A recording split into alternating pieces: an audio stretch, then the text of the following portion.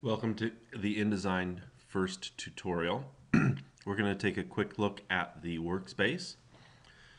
The very first thing I did when I opened up InDesign, this window comes up here with some options, and I clicked on Create New Document.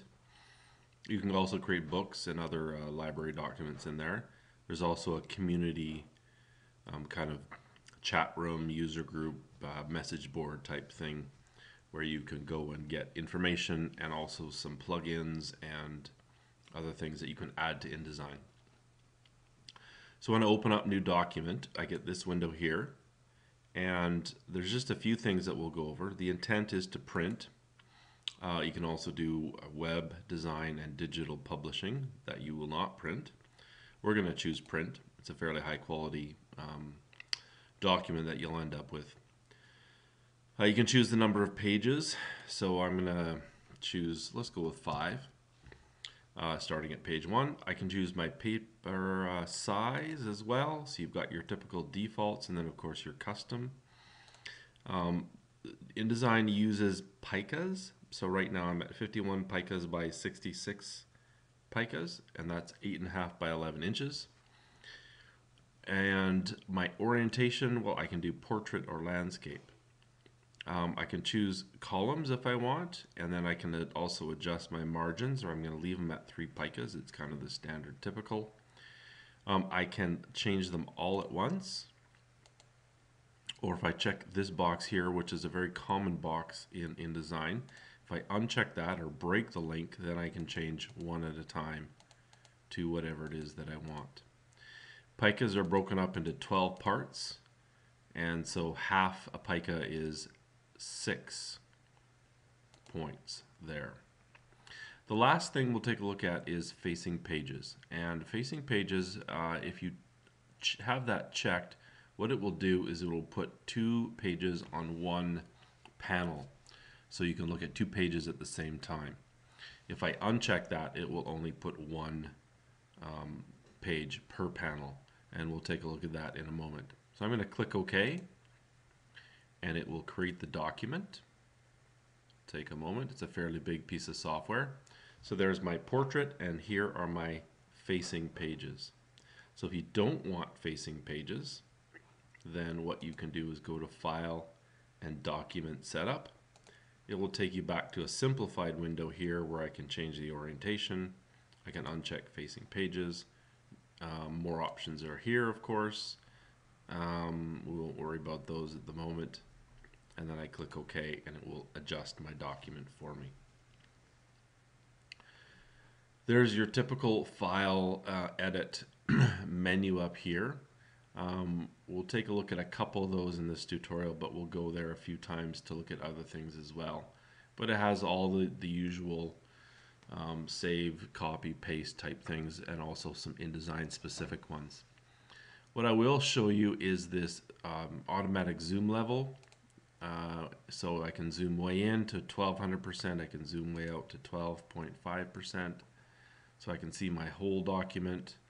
Around 60-75% gives you a full page view anywhere in there. This window here allows you to see certain things like the rulers, the guides, the smart guides, baseline grid, those kinds of things. And I can check those or uncheck those, and then I will not see them. So if I want to hide my rulers, for whatever reason, I can do that. Normally you keep them on because you use guidelines a fair bit.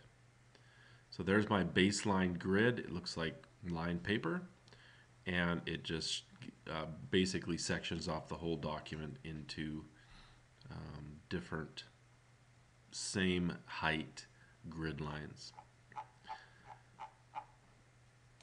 The next one over allows for different views. So for example, the two that we will use mainly are normal and preview. So if I want to see what my document looks like without the margins and guidelines that I can drag in. So for example, I'll just quickly drag in a guideline here. And then I can go to preview to see what it will look like when I print my document without those. When I have something selected, I will see it. So you notice that one guideline stayed visible for a while, and that's because when I click on it, I select it and it allows me to move it or delete it. And so when I go to preview, it will still stay there until I click or deselect it. This allows you to see more than one document when I have more than one document open. I currently only have one, but if you have 3 or 4 documents open, you can choose different views to see all the documents at the same time, or different parts of it anyhow.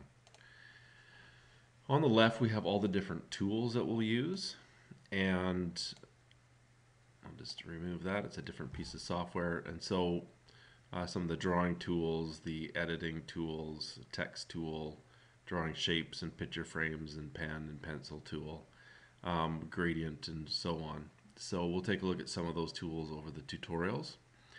For each tool, there's a tool options bar up at the top that allows you to modify that tool. So if I go to the text tool, for example, I can choose my font and my font size and a whole bunch of different settings that are up there as well. This, of course, is my document, and let's go back to the normal view. We have this big panel here that allows me to work outside the document and then drag things in if I want to do that. Gives me more space, and these scroll bars, of course, will go back and forth. So that's the tool options bar. You've got the ability to jump from page to page down here. So right now I'm on page 1. I can click on this and go to page 2, or this button here and go to the last page, and of course the first page. Over on the right, we have all these different palettes, and you'll notice that I have a whole bunch of them. And this is most of the ones that typically you would use when you're creating a document.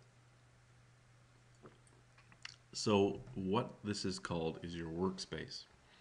And if you want to change your workspace, you go to Window, and I can go to my workspace, and I have all these different basically setups in the workspace that I can use. So if I'm looking for just the bare minimum, what I would need to create a document, I would go to Essentials, and it would reorganize my workspace into this format, give me a big view of my document so I can zoom fairly far in, and then it would show me some of these different palettes like my swatches and my line styles and so on. I can go to, say, Advanced, and it will give me more. You can see I have more here. And then if I want to call up windows that I generally don't have, what I can do is go to my, say, my styles, and say I want character styles. I can click on that. Oh, it's already open, sorry. Let's try a different one. So I have character and paragraph. Let's go to Window, Styles, and Object Styles. It's there as well. Well, I should really pay attention. So you'll notice, you'll obviously see that those open up. So if let's see, I have layers, output. So say if I'm doing a pre-flight where I'm packaging up to send to a publisher, I can open that up. It'll open it up here in a window, but if I want to just drop it into here, I can place it there and then just click on it to open it up. So it won't clutter up my desktop. And so there's all these different ones that you can open up and use. So for example, do I have tables? I do not have tables, so I'll open up the tables one, and I can drag that there and have it ready and available by the click of a button, so I can format and create my tables. So that's one other workspace that we'll take a look at, and you can just play around and choose the ones that you want. So you can look at all the new stuff, interact for PDFs. If you just are doing digital publishing or a book, you can do that. If you ever lose stuff, all you have to do is go to the reset button, and I click on that, and it will reset it to what I had originally, the default. So if you lose things, just go to reset, and that happens once in a while. In order to open and close things, you can click on this double arrow here, and this double arrow here will open up all of them at once, and then you can click on these tabs to go into the hidden ones.